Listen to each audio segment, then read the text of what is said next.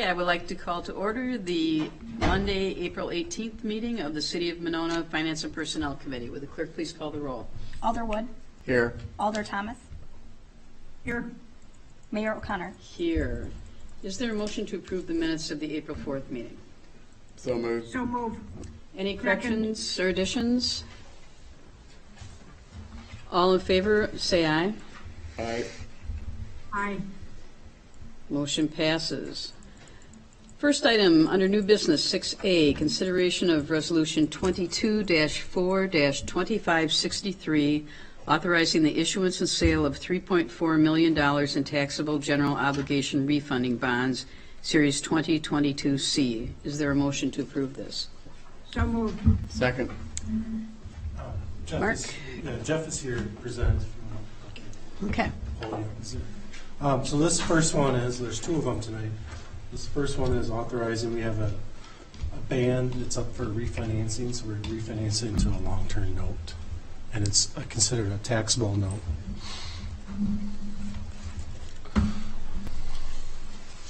Okay, and Jeff, did you have something to add to that about the first one? No, just wanted to kind of take you through the yields, the pricing that we Okay. had received for you today. Also congratulate you once again on maintaining that incredible AA+ rating that you have. Thank Mark and his staff for all the effort that he put into what goes into securing that rating each time we go into the market. So well done, to be commended. Keep doing what you're doing. That's good news. Pretty proud of that, yeah, actually.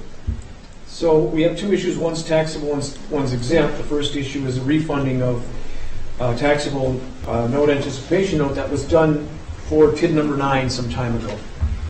And we're taking that out against the revenues of the TID. So we fully anticipate that these will be 100% amortized by incremental revenues from the development in that particular TIF district. So again, they're taxable because, of course, IRS says it originally had benefited a for-profit. We, of course, had some very good developer agreements in place, which you exercised and which gave us some guarantees in terms of actual development, and it's one of the reasons we're so quickly in a position now to take these out longer term. If you take a look at the taxable yields, I passed a sheet out for everyone. You see the par amount is $3,405,000. We were pretty close in our estimate at $3,400,000. We have a price of $3,325,440 and a true interest cost of all costs in of a 4.27%. You look below and you'll see that the yields beginning in 2023 are 265 and out in 235 they reach a 435. Now these are yields we haven't seen in a few years, unfortunately.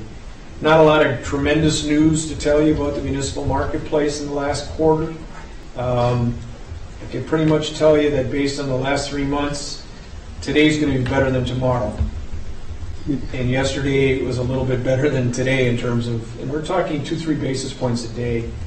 I talked to the underwriters today, and it sounds like MMD, which is municipal market data, which keeps records of all the sales in the country for a particular day, all the municipal sales, it's probably going to move another 5 basis points, or probably did this afternoon, moved another 5 basis points, and not in a favorable direction. So, but all in all, still not a terrible rate when you're looking at taxable at 4.27. For those of us who've been around when we did the Garden Circle issue, we had rates close to 8% taxable when we first went into that particular issue, and thank goodness the market changed. We've refinanced, got ourselves out of those rates, and dropped them down under 4% for those particular rates. So it just wanted to give you some kind of an idea where we've been, and I think we started Garden Circle in 2008, if my memory serves me well, but somewhere around then, I think. So happy to answer any other questions that you might have. This pretty much closes us out for the debt service that was borrowed for the development of TID 9. Now that's not saying there won't be, additional improvements and stuff that come in, because we do have, of course, some benefited property that's available for development there. Okay, anybody have any questions? Yeah, Alderwood? just a technical question, because the resolution uses 3,400,000 even, but this says 3,405,000. Yeah. Do we need to amend? Probably should amend, I would amend that. Yes. So the- Then I'll move to amend everywhere it says 3,400,000 and change that to 3,405,000. Is there a second? I'll second. Any further discussion? All in favor on the amendment, say aye. Aye. Aye. Any further discussion on the original? Okay, then all in favor, say aye. Aye. Aye. Thank you. Is that a roll call? Oh, it probably is a roll call. Yeah. Sorry, would the clerk please call the roll? Alder Thomas.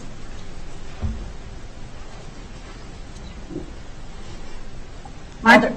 Alder Thomas. We're calling the Yes, roll. aye. Alder Wood. Aye. Motion passes. Eventually, I'll get this. Item 6B, consideration of Resolution 22-4-2564, authorizing the issuance and sale of $6 million in general obligation promissory notes, Series 2022B. Is there a motion to approve this? Move to approve. Second. Mr. Lewin, or Mark, did you want to say This is something? just our general capital borrowing, and with the additional $2 million that we talked about last time. Jeff, did you have something? Yes, thank you very much. As Mark said, this is our annual CIP. At the last minute, of course, we decided to throw in $2 million to take care of a payment that's coming due on an issue that we have in place, tax exempt issue for some green space and park space, which is ultimately to be determined by City Council. With that, we shuffled around a few things, made some changes, and got you into the market with this issue. Again, you can see it's tax exempt. There's going to be a premium paid of $72,379. Mark will diligently use that toward the first payment this fall of interest. And you will take a look at the true interest cost, the TIC of 3.17%. So all in all, not too terrible. But last year, I think we had a 219. Of course, we're not comparing exactly apples to apples because they weren't the same par amounts, but it gives you some kind of an idea as to where yields have gone. You take a look at 2023 and the tax exempt yield at a 212, and that compares to our taxable at a 265. So, you're talking about 53 basis points difference there. But if you go down to 2032, we're looking at a 296 versus a 4. So that's 104 basis points differential in that year. So as you would expect, taxables out longer term are not performing quite as well as they had in the past.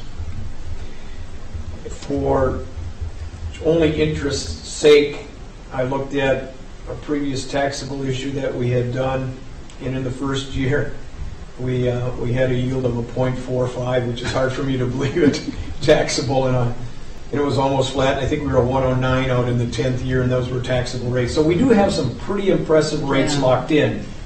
That's a good thing. Most of our debt is well under 3%. That's good. So it'll be a while before we'll be refinancing that. Yeah, I'm glad we have it in place, Mayor, where we do. You're right. Any questions? No? Okay, hearing none, all in favor, say aye. Oh, I'm sorry, again. Aye. Will the clerk please call the roll? Alder Wood. Aye. Alder Thomas. Aye. Motion passes. Thank you, Bill. Next, item 6C, convene in closed session under Wisconsin Statute Section 19.85(1)(g), conferring with legal counsel for the governmental body who is rendering oral or written advice concerning strategy to be adopted by the body with respect to litigation in which it is or is likely to become involved. This is pertaining to the claims of Hernandez Martinez, Jen McCarthy, Groth Roller, Groth, and Nimmer. Is there a motion to go into closed session? So move. Second. Will the clerk please call the roll? Alder Thomas. Aye. Alderwood. Aye. We are in closed session. Okay, we are in open session. Under the first item E, consideration of claim of Rosa Hernandez Martinez. I would move that we pay the claim in the amount of $456.77. Yeah. And I'll second. Any further discussion? All in favor, say aye. Aye. Aye. Motion passes. Item F, consideration of claim of Jennifer Jin Andrew McCarthy. Move to deny. Second. Any further discussion? No, it's just based on that discussion in closed session. All in favor, say aye. Aye. Aye. Motion passes. Item G, consideration of claim of Dan Groth and Sarah Roller Groth. Move to deny. Second. Any further discussion? All in favor, say aye. Aye. Aye. And finally, item H, consideration of claim of Carol Nimmer and Terry Nimmer. Move to deny. Move to deny. Second. Second. Any further discussion? All in favor, say aye. Aye. Aye. Motion passes. Moving on to review and approval of city administrator recruitment materials. We're hoping to open up the position for applications within the next week or so, I think, but we wanted to bring it to find the paperwork to finance and personnel, the ad and the job description, and then Leah has put together a very nice brochure. Yeah. So if we just would like to let you guys take a look at it, and if you have any comments or suggestions, we'd like to hear them. I had a question, I guess, on the job description. Is that the same as what we used during the last recruitment? I think it's changed a little bit maybe, but not much, right? Nothing. Yeah, and then the brochure, looked really nice, and I noticed it's very up to date, referencing, of course, the San Damiano project. So, yeah. And Madam Mayor, I just again want to put a plug to some of the things that we've learned going through our process with Nehemiah. Lee and I had an opportunity to meet with Harry Hawkins from Nehemiah during the kind of the start of our contract with him about a year and a half, 2 years ago now. And one of the things that we talked about with Harry was some HR practices, and this is specifically one of the things that we talked about, is when we have these kind of higher level, department head level or higher positions, that we look at doing job brochures like this, rather than just a one-page posting that you put up on the website. You do the brochure to kind of showcase the culture of the community, which helps recruit a much diverse, wider pool of applicants. So our hope is that when fortunately, we don't have a lot of these opening, but when we do, we can use the brochure as a means to get the message of what Nona is and what it stands for out to a larger audience than just a one page that you throw up on the website or a newspaper ad. I think it does a nice job of that. Do you have any other? We also included a salary survey. And As you can it's see, the salary range that's in the brochure. That's the range we're going with, or what you're proposing? 110 to 130. Yeah. Yes. As you can see, we're a little low right now, so Yeah. in comparison, but much better than we were 3 months ago. So. Any other questions or comments? Kathy, do you have anything? Well, no, I just, because I don't have it in front of me right now, because I can't double screen stuff. In terms of where we promote the job, the position, I mean, I'm assuming we will go into the Hispanic and and all of the minority local newspapers or media to recruit as well. Mm-hmm. Yes, I think we learned a lot also with the cheap searches, and learned of some other places to post things. And Right. Yeah, so just a couple comments on that. Yes, there are a number of avenues that we've used for a couple different recruitments over the last 6 months that we'll continue to use for this search. And there's a number of professional organizations that are made up of memberships of different groups of people in the public management and public administration profession that we'll make sure that this gets put out in as well. So hopefully we will cover a wide selection of sites. Yep. Thank you. Okay. Anything else? No. Well, when would this get posted then? We're thinking maybe a week from Monday. I do have one question. Okay. Does the brochure assure us that we will get candidates that are as good as Brian? Yeah. He's going to promise to come back if we don't. So, Okay. so Leah, do you think maybe like a week from Monday or something? Probably. And I think we were thinking hold them open till June 6th, or it should be the Monday after Memorial Day. So I'm hopeful, being this time of year, that we'll get a good response. Okay, well, if there's nothing else, we will move on to the presentation of the Monona Fire Department annual report. Did you want a motion on that? We can take one if you'd like.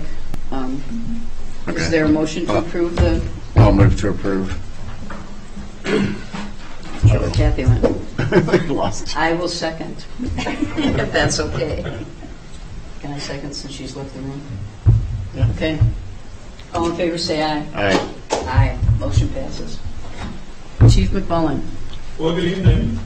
We're going to see if evening. the presentation works. They may need to help me with that, but I'll hand this off first, so you can start looking at it when we get the presentation set up. Thank you. Thank you.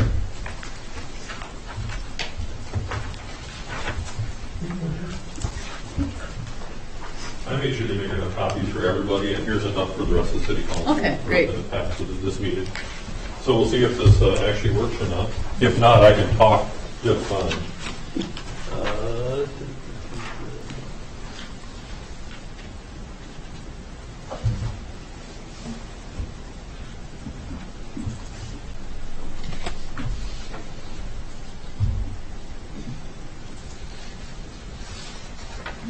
Oh, look at that, it actually works. Wow. Success. Very impressive. Well, I consider this a victory. So, this is a very short presentation. It's literally just a general outline of where I'm going with future staffing needs over the next couple of years. I want to make sure there's no surprises. I'm a big fan of transparency. I had a meeting with the mayor 3 weeks ago, somewhere around there. Yeah, something like that. Time flies. Yeah. But what I'm looking at right now, this first slide, as you can see, for those of you that don't know, what our staff does is we have 3 full-time staff authorized per day. So we have 2 on the ambulance, 1 on the engine when we have that extra person. But what this graph is Medic 60 alone. So just Medic 60, just last year, responded to 1,400 calls by Medic themselves. 60 is the ambulance, The is that ambulance, correct? because we do both fire and EMS, so they respond to everything. What this graph doesn't show is the 480 calls that were either missed by them or we didn't backfill because they were already on another call and we had a fire alarm call, something come in. So all told, that one unit was dispatched 1,800 times last year. So when you say missed, somebody else covered the call. Yeah, so either Madison comes in with, if it's an EMS call, if it's a fire alarm call, a lot of times we don't backfill with another ambulance. Since ours does double duty, they respond as a fire department unit instead of an ambulance in those calls. I'm not going to pull somebody else's ambulance to come set on a fire alarm. So, but when you add all the missed calls up, the calls that we didn't backfill, Medic 60 was dispatched a little over 1,800 calls last year. Could you, so by backfill, are you saying you still sent a truck but not the ambulance? Okay, So so it's a lot not of that times- nobody went. Correct. So Okay. we always have a response of some Okay. sort. So when you look at calls like this, the general standard that we go by just by EMS calls is about 1,250 calls a year. Once you hit that point, you need to start figuring a second rig to be brought into service. Just in Dane County, I can give you 3 examples of recent where people hit that number and they start working on the second ambulance. Once you add 2, you're up to 3,000 or 3,500 calls before you have to add a third. There's a bit of scale of economy. So as you can see, projection-wise, based on call volume already this year, we're up almost 20% in call volume just this year. So we're going to hit probably close to 2,000 calls just for the one unit being dispatched. So when I say a call, what I'm talking about is when my medic unit gets dispatched from the comm center. So by the time they get out the door, they get to the scene, they make patient contact, they get the patient loaded, they take him to the hospital, and they clear the hospital. That's an average of 51 minutes per call. We're lucky our hospitals are close. I can tell you outside agencies, it's an hour and a half to 2 hours. What it doesn't account for in the documentation they provide is the amount of time it takes to document that call when they come back. They restock, they clean, and they have to do the documentation that generates revenue for us. That particular instance is about 45 minutes a call. What was funny 20 years ago was like a refusal. You go and you don't transport somebody, and you would type up 3 lines and say, hey, they showed up, they didn't want to go to the hospital, and we returned. Those actually take more documentation now than before because of cohorts of our wonderful attorney. Lots of lawsuits. We have to document better now for people we don't transport than for people we actually transport because of lawsuits. So just the numbers from last year, we're at 10 hours out of the day just for EMS calls based on the average last year for Medic 60. So what that ambulance also does beyond EMS calls, which is the bulk of what they do, all of our folks that are required to do inspections, they're all required to do PR events, they're all required to do training, they're all required to do fitness. We require them to actually work out during the day so they don't keel over on a call for us. So what we're looking at right now, when I do a utilization of our rigs, we're over 50% on a 24-hour time period. They're busy 12 hours out of the day already. So what you're not seeing with those numbers, doesn't show you, I say, all the missed calls. So when you have missed calls or calls where we didn't backfill, that's not part of the numbers that I have up there. So again, when you add all that back in, we're at a little over 1,800 calls last year, so we ended up with 1,824. So Medic 60 is dispatched to all of those because that's the rig we know we have in service 24/7. We may have somebody on the engine, we may not have somebody on the engine. So that medic unit goes on everything. But for every call that we go up on average, takes 2 hours out of my task day. So right now we're running 5.9 calls a day on average since the beginning of the year. That's up almost 2 calls a day since last year. We ran 3.82. So that's why the first slide shows a 20% increase. Our numbers are high. So, okay, told you 8 slides. I'm almost done. I've got 3 slides left. So again, I also acknowledge, I know Chief Cheney Austin is, we're a small city. I get the resource issues. I understand that we're limited on what we can do and how we can do it and when we can do it. We get all of that. So I'm working on starting to develop some staffing plans. Some are short-term, some are long-term, but based on how we can best add staffing without impacting the city's levy. Can we do it completely? We cannot. I'll be very upfront. We cannot do it. There will be an impact on the operating levy at some point. It's a matter of how much can we mitigate as part of what we do. This is a slide just based on the concept ideas of apartments and stuff that I know that are coming. You're talking another 1,000, 1,200, 1,400 people. If all these come to fruition, some of them may not, some may be downsized. But when I look at concepts, that's a lot of people to add to a call volume of already 1,800 calls. That's a lot of calls. So, last 2 slides. See, I said 3, I've been 4. There's 1 more after this that I added last minute.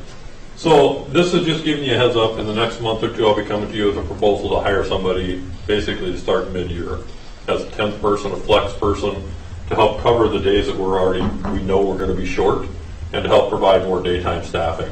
Because how many of you remember the call we had 2 weeks ago out on the Beltline with the 2 P&Bs and the car accident at Highway 51? I had 4 people on that call. That's it. I had 4 people. 2 of them on the ambulance and 2 on the engine. That's all I had. Working on the Beltline with 2 dead patients, 1 on each side of the highway. My crew did great. They split. They each took 1. and they worked it until we had Did we have mutual aid there, too? Yep, we had Medic 14 come out and Fitrona sent a medic as well. And we ended up having a squad come up from McFarland because we just didn't have the staff. We're getting more and more calls like that. I was covering the ambulance last week, because I apologize, I ran out of the Nemahia group stuff that we had last week. We were out on the Beltline twice that day. And as they get the flex line opened up, it's just going to get worse. There's just no getting better out there. So I'm looking to hire a tent. If you look at our numbers, 80% of our calls happen between basically the 12 hours of the daytime hours. So we're looking to add additional staffing during the day, but also to help cover some of the days that we know we're going to be short. Other short-term stuff that I'm going to do is start providing you guys a bunch of data. Here's why. The 10th person, I can give you the data right now. I can show you the data, why it's needed, what we're going to do with that person, how we're going to pay for that person. I can do all of that, which will probably come next month. I wanted to give everybody a heads up. This is coming. That position we should be able to mitigate pretty easily. Long term, more staff. Everybody always wants more staff. I get it.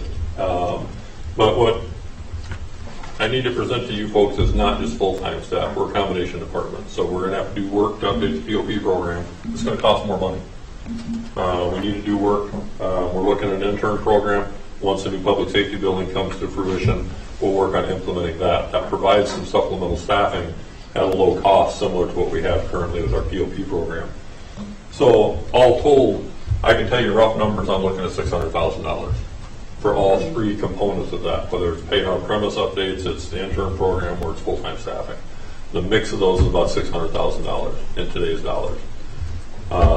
Based on our current projections that came from LifeQuest, I can probably mitigate half of that.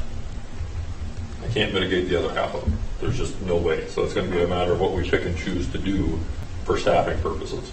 So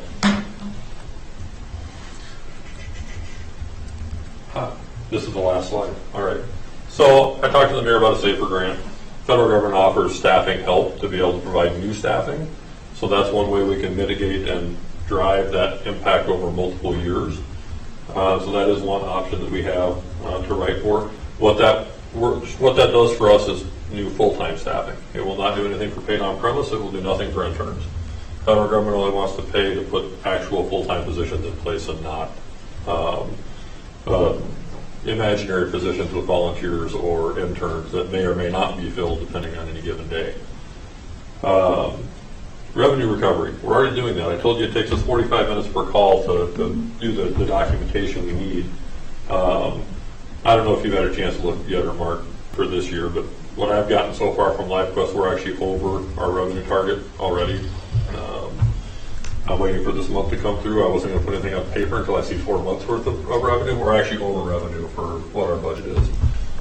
So revenue recovery is part of that, and as we put 62 in service more often and we catch more calls, we're going to be able to add to that revenue. But it's a matter of how much on any given year. And then you need more staffing, though, right? The staffing I'm service. looking for is all I'm looking for, but with that we'll be able to capture more revenue, even if we do it in a systematic way.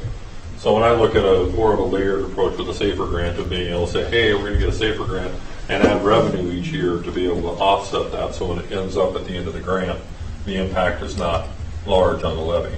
So again, I think over the 4-year period of that, we can mitigate about half of what we're looking for. The other half, I'll continue to work on other avenues, but I want to give everybody an early heads up. We talked about it last year at budget time that we were going to try and get ahead of it staffing-wise to give everybody a heads up. This is not a 1-year solution by any means. It's a multiple-year solution. The immediate one's going to be that 10th position. I'll come back next month with hard data, hard numbers. I'd like you to meet with Mark and I about that first before you come back to council. Absolutely. I'm happy to do whatever you like.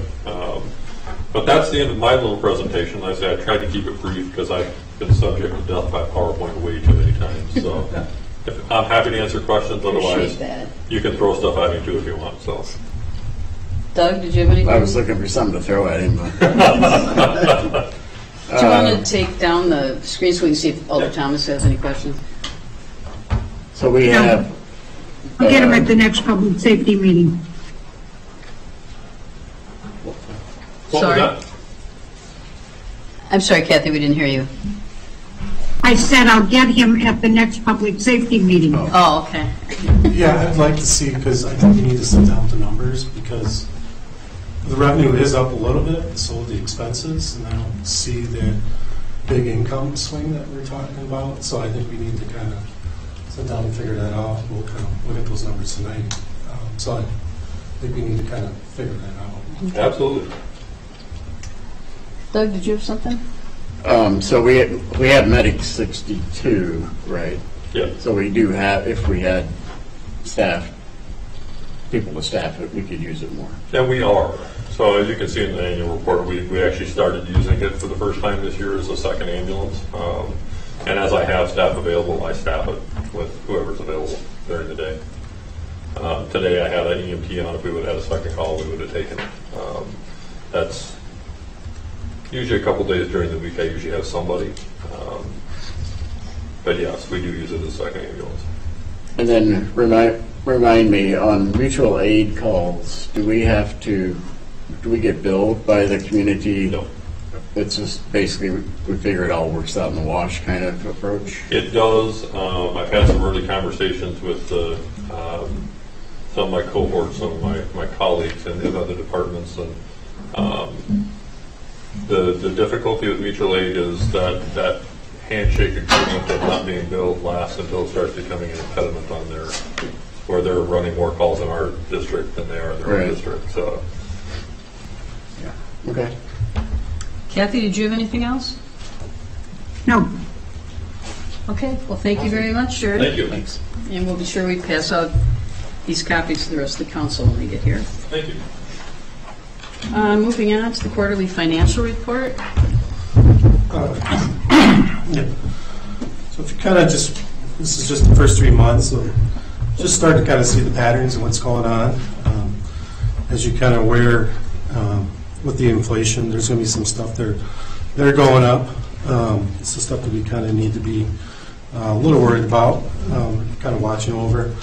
But on page 49, it's kind of the general fund revenues. The one, court penalties and cost. It's only for January through February. But it's one of those things, if you project it out, I think we're probably going to be about, if it stays on the same pattern, about 40,000 under. So we'll need to be watching that number. Interest is down too on page 50, so that's another one we'll have to be kind of watching. Interest is down? Interest income Yeah. is, well, it's not down, it's not Below. trending below budget. Okay. So But based on what we were hearing, from Jeff earlier, the rates are supposed to be going, they are, I mean, if you look at what we're getting back from the banks, the rates are going up, so I'm hoping that it will eventually catch up. But I think we'll probably be a little short. okay. I go back to license and permits. We have some new staff who taken the building permits, electrical permits, and plumbing permits. I got to go back and reallocate some of that stuff because they were just billing it, the revenue just to the building permits. So some of that stuff is actually electrical, plumbing, and HVAC. So we're going to go back and reallocate that. The biggest one we just had was Walmart just went through for their big remodel just recently.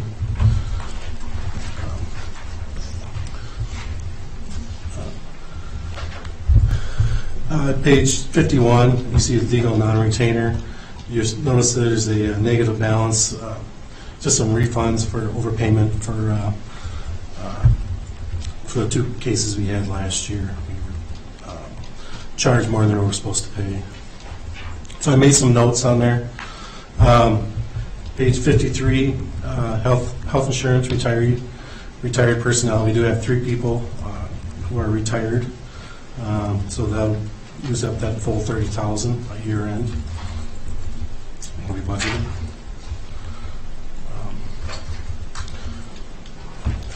I made little notes on there, what areas kind of watch. Just in general, like fuel. Didn't mark on these, but all the fuel accounts will be over at the end of the year. Just in general, probably the next report will kind of have more detail on that. you kind of go to page 65, which is the rec fund. I said see last page. I kind of want to hit this one because a couple things are going on here for this on page 65. One, you can see Grand Crossing revenue at 48,000 already. So that's basically the ice rink for the January, February, and through March. If you look at the expenses on page 66, we did break out, the part-time people who do work down there. You have 20,000 part-time wages already, and then it's 117. It's like the fourth one down, 117, and then they have their own separate for expenses. Second to the last one, about 14,000. So total of 34,000 compared to revenues of 48. Granted, there's some administration time to be in there, so that has been very successful, as you can tell.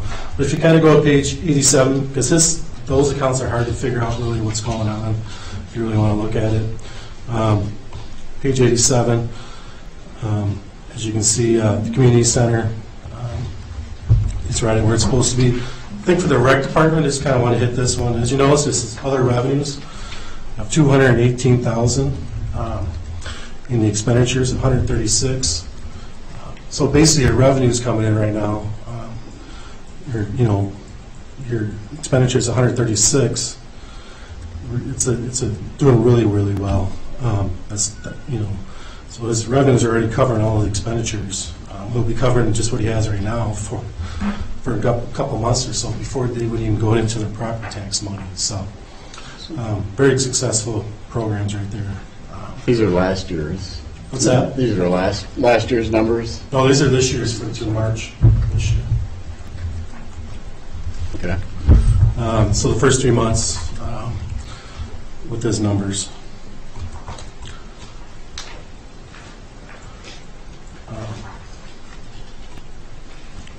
Page 68, so the EMS fund, as you see the ambulance fees, they're at 29% so far collection to date. It should be 25% is a good benchmark, so we're a little above that. The thing on the other side though is the expenses are up. With that for the service contracts, which relates to the collections of that, and then more of the EMS expenses. So with that, so there's that. The wages part-time, third line down.